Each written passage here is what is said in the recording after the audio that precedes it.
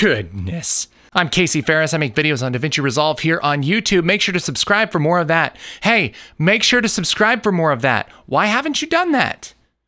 Watching all my videos ain't subscribed? Come on. Anyway, today we're talking about render settings and science. Scientific America, or wherever you live.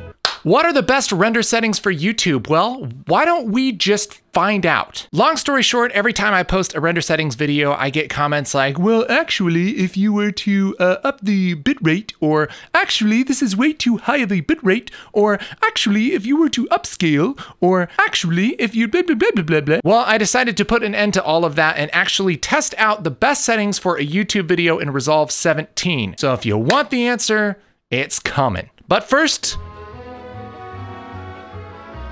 some science! Science! Science! Science! Science! So I set out to answer that question, what are the best settings for YouTube out of DaVinci Resolve? And really the only way that you can actually test this is render the same video with a whole bunch of different settings and upload it to YouTube a bunch of times and then look at each of those and compare them. So what I did was made sure each of them were playing in the highest quality, and I captured the screen with a really high quality recorder so that it didn't add a bunch of compression or anything. And then I brought it into Resolve and pixel peeped and went crazy for a good while. Did that quite a bit. But I did find out some interesting stuff. I can compare details on skin tones and hair, little details like foliage, see how well low contrast colors gradate, how blotchy things seem to be. I looked at details and textures, stuff with low motion, stuff with high motion. I tried to get just a big general idea of how each codec and how each setting actually performs in the real world. Not just theory, not just on a certain type of footage, but just all around. And I won't take you through the hundreds of comparisons I actually did. I'll give you the too long didn't read, right? And I'll show you the differences on this gameplay clip because that's where the differences seem to be the most apparent. Things with not a whole lot of motion, something like this shot, you don't see a real big difference, honestly, between the codecs. You don't see a huge difference with the higher bit rates. It all looks real similar. But where you do see a huge difference is with footage that has a lot of motion and a lot of detail. One of the codecs that I rendered was Dnxhr, which is a very high quality codec that YouTube accepts. And it makes sense that this would look really nice because it's not compressed as much. It has very nice, very light compression. This is a kind of codec that you would use to like archive your film and that kind of thing. So it really should give us the best shot for quality. And it pretty much did. These were far and above the best looking uploads, but the size is huge. It's like 10 times the size of the other codecs we tested, H.264 and H.265. So is it worth it? Well, we'll get to that in a second. The next one I did a lot of testing on is H.264, tested different data rates. And as you can imagine, if we switch back and forth between Dnxhr and H.264, H.264 is a lot more blocky. Dnxhr, you can see a lot of these little details a little better. They're a little bit chunky anyway, but everything's kind of just smoothed out in a way that may or may not be exactly what you want when it comes to the H.264. H.265 had actually similar results to Dnxhr. It looks very similar at the higher data rates. And just for an HD upload, H.265 definitely seems to be just about as good as Dnxhr if it's rendered at, 50 or 60 megabits per second. Where it really gets interesting though is when you upscale. This is the same exact clip. It's recorded in HD, but this is just an HD upload. This is a UHD upscaled upload. Look at the difference. It absolutely blew my mind. I did not think it would be that big of a difference, but it really is.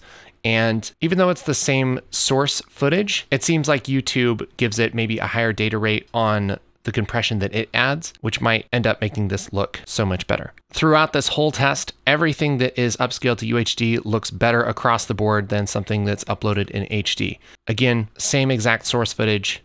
It's no comparison. UHD upscale, definitely worth it.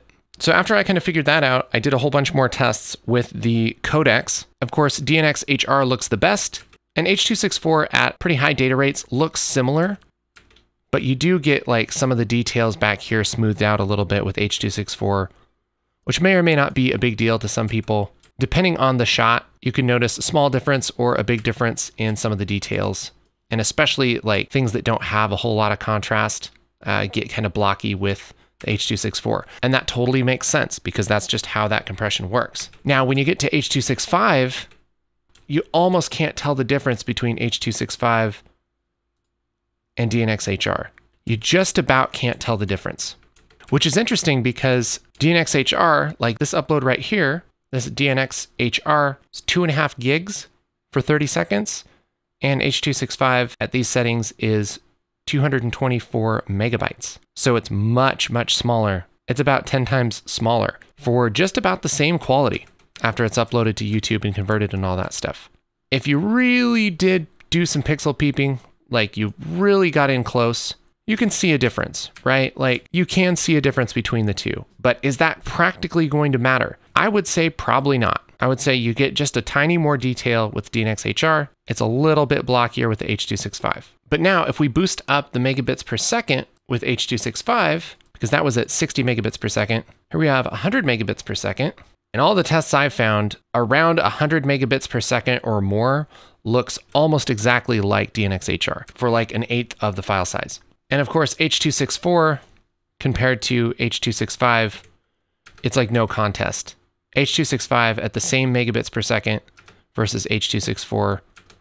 H.264 is like noticeably worse. You can really tell like here in the lines, this line's sharp, this line is kind of bleh.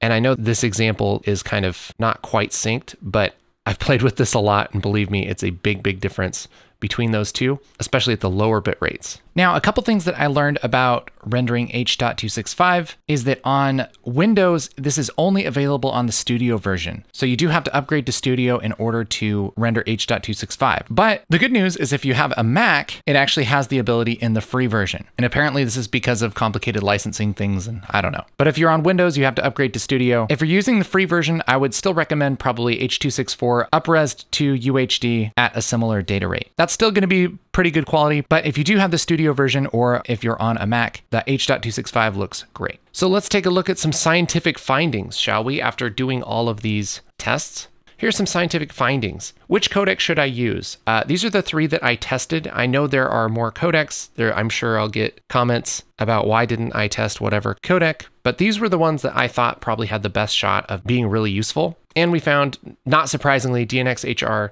very nice, but huge files. H.264 has low file size, but it also has low quality. And the H.265 is almost Dnxhr quality when you have it at the higher bit rates, but it's about the size of H.264. It's actually a little smaller most of the time. And I found that, at least on my system, H.265 renders about twice as fast. So it's kind of the clear winner here. It looks better, it's a smaller file size, and it renders faster. Why wouldn't you use that? So H.265 seems to be the way to go. One big thing that surprised me how much of a difference it made is upscaling content. So should I upscale my content to UHD even if it's shot in HD? Yes, it 100% makes a huge difference if you can do it, if you can afford the render time, if your system can do it, if you can upload a little bigger file. If you're looking for quality, that is the way to get it. The other thing I tested a lot, which we didn't have a bunch of examples in this video, but believe me, this is what I found. Higher bit rates look nicer. Pretty much the higher you go, it always looks nicer, but it starts to get only just negligibly nicer when you get to about twice the frame rate in megabits. This is in H.265 at UHD. So at 24 frames a second, if you were gonna render something at like 10,000 kilobits, it looks just okay. 25 looks a lot better, and 50 looks a lot better than that.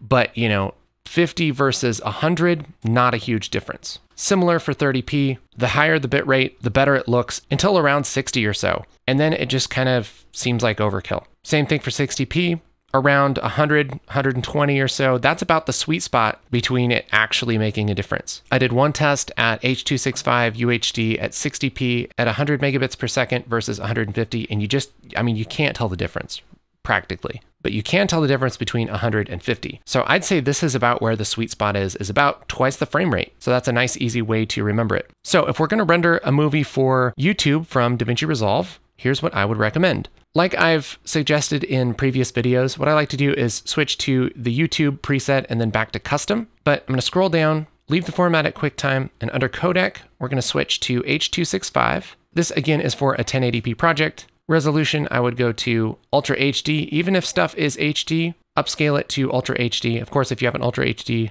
timeline, this is a great choice. And then for quality, for H.264, I've recommended 30,000 in the past, and that does look pretty good. But after all of these findings and science and stuff, and since we're rendering Ultra HD, we want to do about double our frame rate. So whatever our frame rate is for the project, this is 24 frames, do about 50. Or you could do 47.9999 or whatever if you want to. But about twice, you could go 60, somewhere in there. I'm gonna leave that at 50,000, and everything else is pretty much fine by default. So when you're ready, just go ahead and click Add to Render Queue. And this thing will pop up and it'll say, are you sure you want to upscale your stuff? Like, are you like, this doesn't really make a whole lot of sense, man. And you say, yep, I'm going to add it because we know, don't we? We sure do. And that's going to give you the best looking YouTube render for an HD project in the year 2020, 2021 with DaVinci Resolve 17. See, I told you there'd be science. I told you. Anyway, these are the best settings that I've found, but of course, if you have other opinions, you can use the internet to share them without fear of being judged or having to be nice. Here's more videos on Resolve 17, and I just think that you look nice today. See, if you want a good pickup line, be like, babe, you look like you were upscaled to UHD. That's how I met my wife. No, it's not. It was a pity date.